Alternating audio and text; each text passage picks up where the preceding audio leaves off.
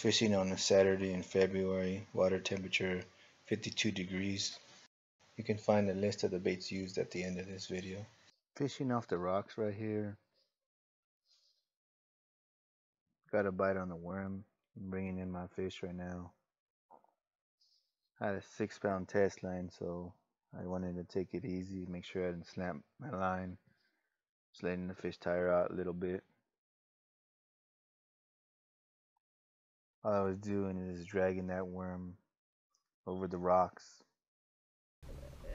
real slow, using a worm wacky style, and I have a little wire tie to make sure it stays on. Zip tie, I should say. We got a tie breaker to break. Let me show it up here too. Would you let me do my camera stuff out here? Remo? Quit fooling around, man. My partner was using a drop shot with I believe it's called the Sexy Shad robo worm. Oh, you got one, you got one. Tíralo para atrás, Thought it was a weed, You did too. Dude, that color's like the. I thought it was like a jig or something coming up. Still here on the rocks, getting some action. Yeah. Bring it over here, or wherever.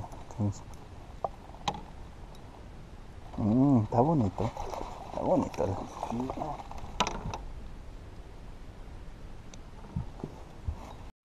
Drop shot was probably more effective than my dragging of the worm, as you can see. It's always good to have different techniques while you're in the boat, see what works better. You're like getting myself. Look at that pig. Almost as big as mine, dude. Look at that pig. What this video don't show right now is that at the beginning of this trip, I caught 2 fish. So what we're doing right here is giving each other a hard time about who's on top. Next clip you're about to see is us on the main lake, and we found a high point within the lake that had some fish. So we were fishing that. It's always important during the winter to find where the fish are. You can't just hit the bank and expect to produce.